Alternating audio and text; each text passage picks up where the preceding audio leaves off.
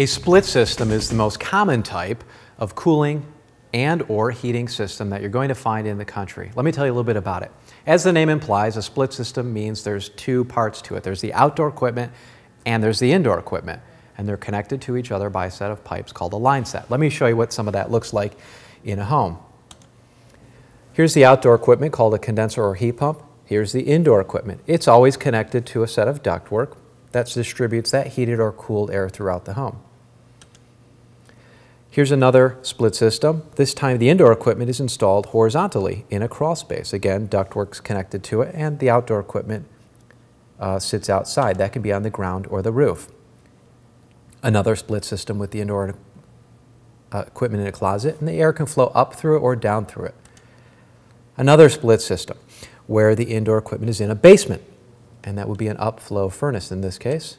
And another split system where we can see the indoor equipment is in an attic horizontally. Now we sell all the indoor and outdoor equipment separately. That way we can configure a system that's going to be best for you. Here is an outdoor piece of equipment. It could be a heat pump, could be an air conditioner, condenser. We can't tell just by looking at it.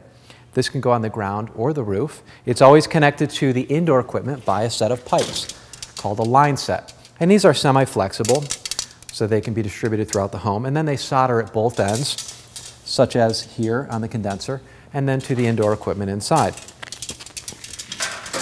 The indoor equipment always has one essential component to it, no matter what type you choose, and that is what's called an evaporator coil, which is essentially a radiator of sorts that gets hot or cool depending upon if you have a condenser or heat pump type. The air is blown through it and then distributed throughout the home to each room through the ductwork. Let's take a look at another setup here. The one I just showed you was, by the way, an uncased evaporator coil that would be used in a vertical situation. Here is a cased evaporator coil. You can't see it because it's in a metal case. It's connected to a modular blower, which is essentially a fan which will circulate the air through the horizontal coil. And then at each end of this setup would be ductwork connected to it. Over here we have something very similar. This is called an air handler, and an air handler has the evaporator coil and the fan built all together into one complete system, whereas this is actually two separate pieces of equipment which are connected to each other. This can be installed vertically or horizontally. They come in a variety of configurations.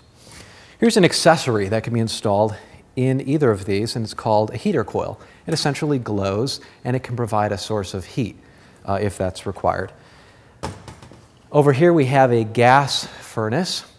This could also be a propane furnace or an oil furnace. You might have one already or might need one. You can add air conditioning system, split system to it if you already have one, or you can start from scratch and get a new one. And on top of it we have that all-important component, an evaporator coil. And this is a cased evaporator coil that's being used in a vertical installation. And again, ductwork would be connected to both ends of it. All of these systems have a fan to circulate the air through the evaporator coil, and then that air circulates into the home. Now, who uses a split system? Why might you want to choose one? If you have a split system and you want to upgrade and get new equipment, choose a split system again. If you have a gas furnace or an oil furnace or a propane furnace that's connected to ductwork, you want to add air conditioning to it, you would choose a split system. If you're starting from scratch on a new home construction, typically you would use a split system as well. Some of the advantages of a split system are that because they're connected to ductwork, they can evenly distribute the air throughout the home, making it especially comfortable. Also, because they're so popular, manufacturers make split system equipment, the indoor and outdoor type, available in a wide variety of choices in both capacity and efficiency.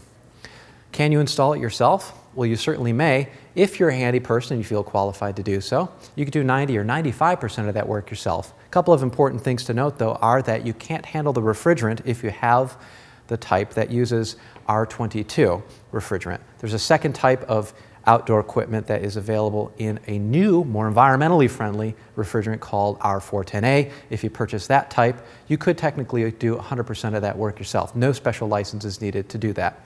Now, if you need help finding a contractor to do the final part of the work for you, or to do the whole job, we can help you with that here at Alpine. We have a contractor assistance program. We'd be glad to put you in touch with contractors who'd be glad to give you prices to do that work. You also get a free video on DVD that'll help you out unlimited technical support. We honor the manufacturer's warranty 100%. You get a money-back satisfaction guarantee, low price guarantee, and free shipping on all equipment orders. If you need help, give us a call. We'd love to help you out.